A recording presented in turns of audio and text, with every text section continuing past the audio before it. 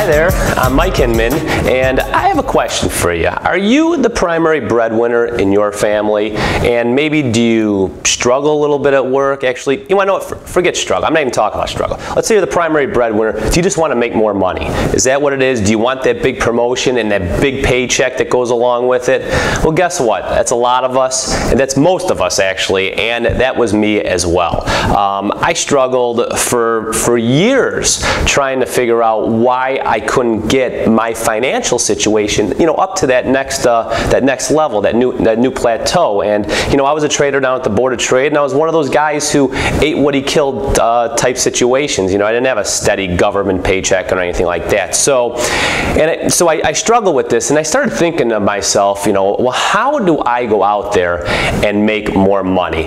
And I figured out that one of the reasons I was being held back was because of my overall health and well-being. So I set out on a mission to change that, to see if it would bring me this financial abundance that I was looking at. And of course I started where everyone starts with nutrition and activity, which I was pretty good at that already, but I stepped it up a little bit. I focused on the downtime, the stress management, I focused on my mindset, beliefs, but there was one other thing that I threw in there that actually helped more than any of those other things helped in the long run. And you're never going to guess this, but it happened to do with my relationships in my life, and in particular my relationship with my wife.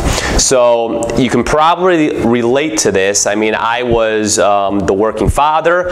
My wife stayed home, took care of the children. I viewed my primary job as paying the bills, putting food on the table, and a roof over the head, and that's all I had to do, right? And the wife took care of everything else. And as a result, I was one of those fathers who, or husbands I should say, who, I didn't want to come home. I wanted to go out drinking after work with the guys, be on the golf course. I didn't look forward to time with my wife or even my kids, so to speak. It was more about me and hanging out with the guys and doing what I wanted to do. And so, that had a pretty dramatic effect on my overall health, when at the time I had no idea it was. And so, when I reflected back on what I did, how I achieved this greater health and well-being, and then the success I had that followed in my life, I started writing down what made a difference, and relationships was at the top.